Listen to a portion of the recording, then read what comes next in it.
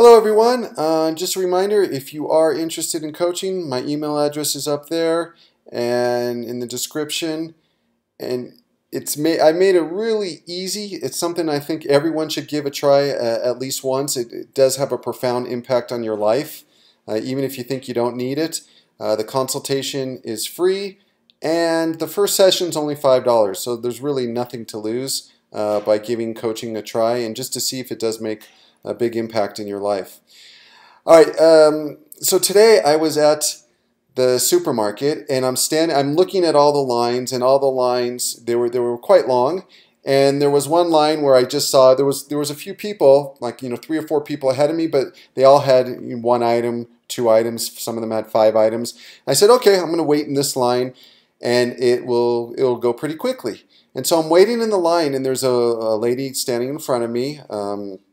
She had just 1 item, and then all of a sudden it was her turn to go to the cashier. All of a sudden she tells her friend, who has a cartload, I mean just this cart was spilling out, there was so much stuff in front.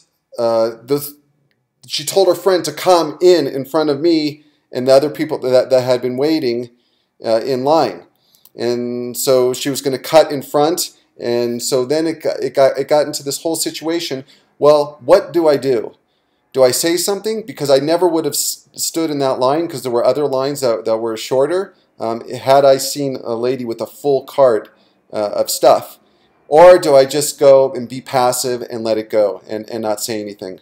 So I decided, you know what? I'm going to push myself out of my comfort zone and take a stand. And so I said, no, I'm sorry, no, that is not happening, in a very firm but calm voice. I said, there's no way. We all have been waiting here. We would not have gotten this line had we seen you standing here with a cartload of stuff. That's going to take quite some time to check out. And it got a little bit tense. And I actually physically blocked the pathway so the lady couldn't cut, just cut right in front of me. And so then, words were exchanged, but all the time I'm just calm and confident. I say, no, this is not right. And then the people behind me said, yeah, this isn't right. We've been waiting here. We wouldn't have gotten this line either had we seen this person with the cart. Now, I understand people might say, oh, what's the big deal? Just let it go. Why create a scene? Why create stress? And this is how we've been conditioned. We've been conditioned to be passive. And you just look at our lives growing up in school. Parents telling us, don't say that. You might offend someone. Be careful what you say. In school, we always want to get the right clothes. We want to fit in because we're teased. And when we see things that are not right, we take, generally, it's human nature to take the path of least resistance, because that's what's easiest, and it stops that fear response that we'll have within us. So that fear response will just say, no, don't do that, it's too much of a risk, and then we just become passive. And that's why things tend to get out of control. Government tends to get out of control. The big corporations tend to get out of control, is because we're passive. We're passive, and we just accept what people tell us to do, and it's on such a subconscious level, but it's such a great way to create a sheep-like mentality and get people to obey you. Slavery, you don't need to make them slaves. When people are passive, they're very easy to manipulate and control for your own benefit.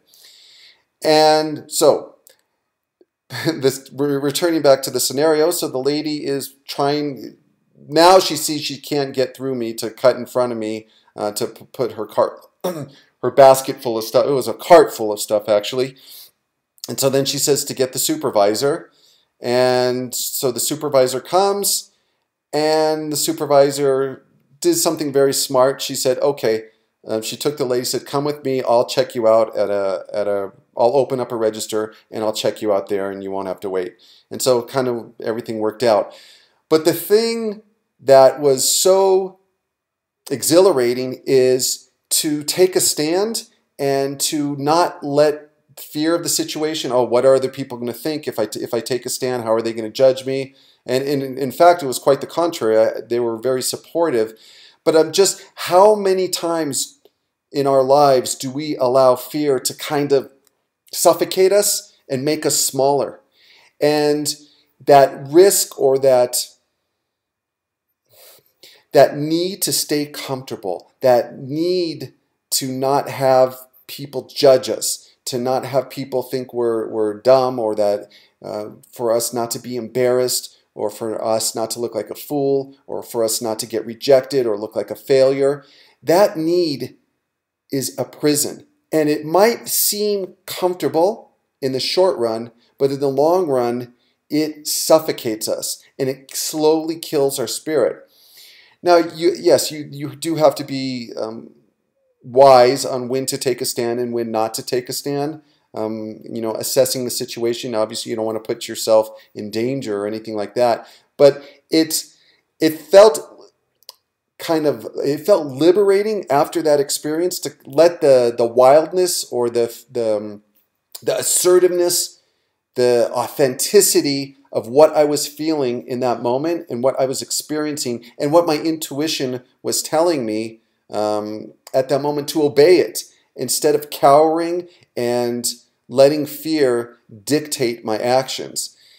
And when that whole situation happened, it came from a different place, whereas normally the mind will want to plan everything out. Okay, what am I exactly going to say, in this social situation, or to take a stand for myself? How should I do it so it all works out and I don't look so bad and I don't look like I'm being a jerk or anything like that? And it was nothing like that. It was something like tapping a deeper place, that intuitive place, that wiser place of my being, and allowing myself to act from that place. And it was so liberating to be able to do that, because we exercise so much control over ourselves. We're always kind of monitoring ourselves. We're always saying things on our mind, and if we do say something, we're gauging other people's reactions to know if we should back off,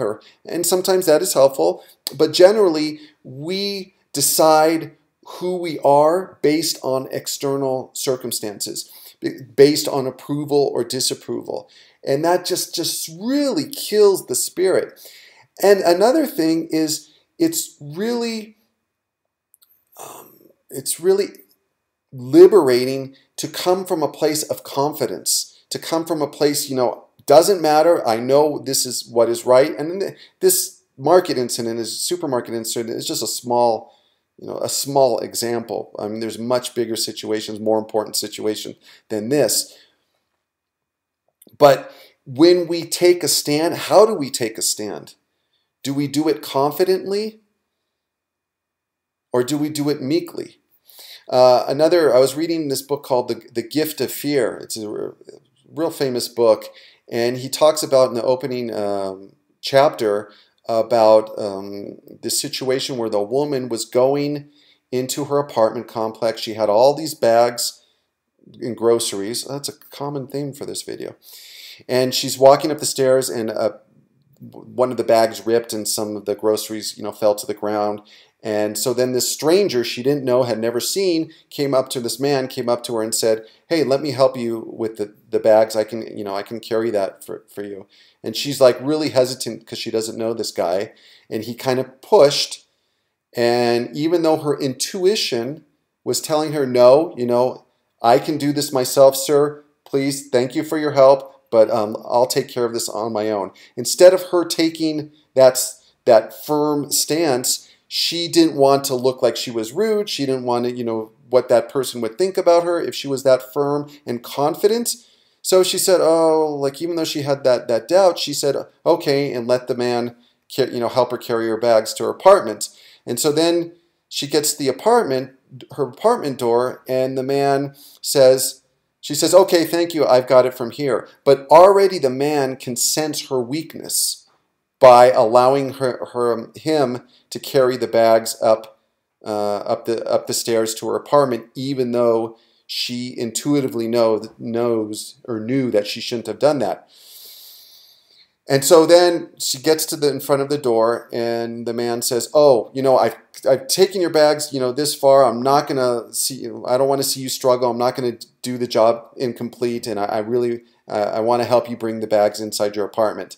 And she knew that this is not a good situation, that she does not want to let this person in her apartment. So she offered like some resistance, but he persisted, and because he sensed her weakness, she allowed him to go inside the apartment. And I was reading an article about Ted Bundy, the serial killer, and he said that he could spot someone who was going to be a good victim based just by the way they walked. I think it was in The Wisdom of Psychopaths, the book that I read that in. And just by the way that someone walked, he can sense a victim. And so this guy can sense weakness, and that this woman is afraid to take a stand and be confident and assertive.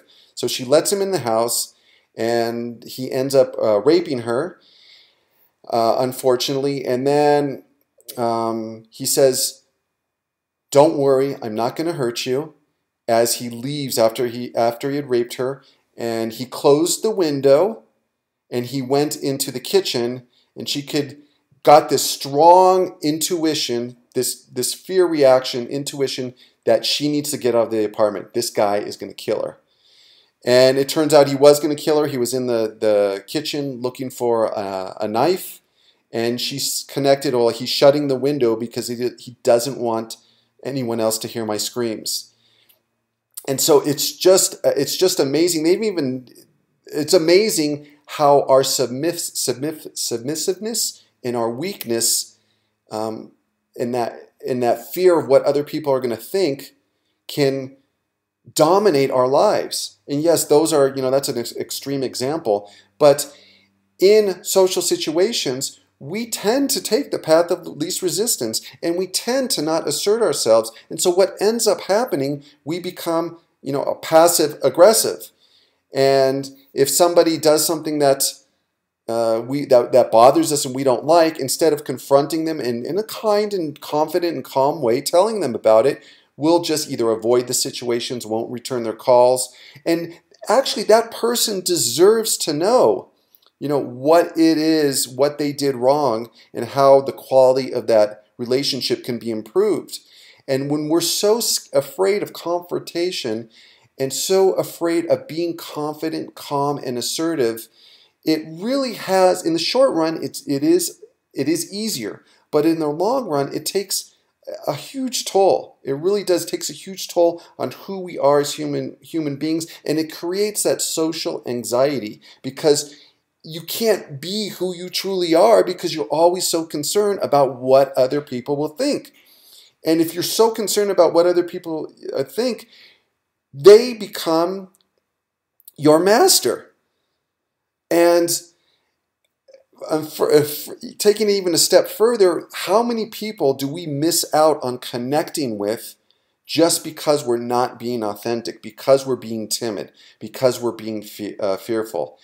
And in that situation, this situation at the supermarket today, my normal response would have been, "Oh, it doesn't matter.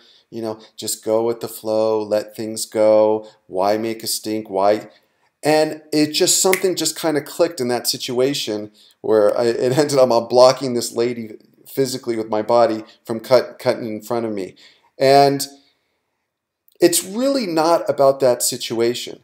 It's about me strengthening that muscle to be direct, to be honest, and to take a stand, and to be confident and calm and assertive. It's strengthening that muscle, and that situation helped me to exercise the muscle and allowed me to realize, nothing bad happened. Actually ended up working out for everybody, and it was. Our mind always creates the worst case scenario in these situations, and then fear becomes our master. We just, okay, I fear the situation, so I'm going to avoid it. And so I encourage you to challenge yourself to expand your comfort zone socially. And it doesn't mean you have to, take these radical steps, but little baby steps of normally when you might have bitten your tongue and not said anything, to speak your mind and to be assertive but kind and gentle. And you'll see that, whoa, that wasn't so bad. And then you could do it again. Oh, that's not so bad. I'm okay. Nothing, it's just all in our mind. It's all the stories that we tell ourselves. And as you continually do it, then you could expand it and start, creating boundaries. If people love, especially family and oftentimes friends and in work situations, because of fear, we don't set up boundaries. And people will cross those boundaries, and then we end up not liking our job. We end up avoiding family members. We end up avoiding or having resentment towards people. And all we have to do is just speak our mind. And that taps your authenticity. And it is one of the reasons we feel so anxious, nervous, and stressful and insecure is because we're wearing masks. We're not living authentic lives. And when you live authentic life and your self-confidence or your self-worth is independent what other people think about you, that is freedom. And that's what we all seek. Thanks for listening. Got to go get the phone. And again, if you want to get some coaching and we can talk about these issues, coaching, hold on, let me just allow that to pass. Give me 1 second. Thanks for your patience. So with coaching, we take a holistic approach to your life, and we work with things like, getting your energy level up. We can work on finances. We can work on social situations, building confidence, social anxiety, all types of things like that, setting up goals and giving your life direction and purpose and focus. And, a lot of people think, oh, I am focused, I don't need coaching. And you'd be surprised what a difference it makes. Thanks for watching. Thanks for all your comments and support. And through coaching, it's been really great to be able to connect with a lot of my subscribers. And just over the years, I really appreciate everyone. Okay, until next time, bye bye.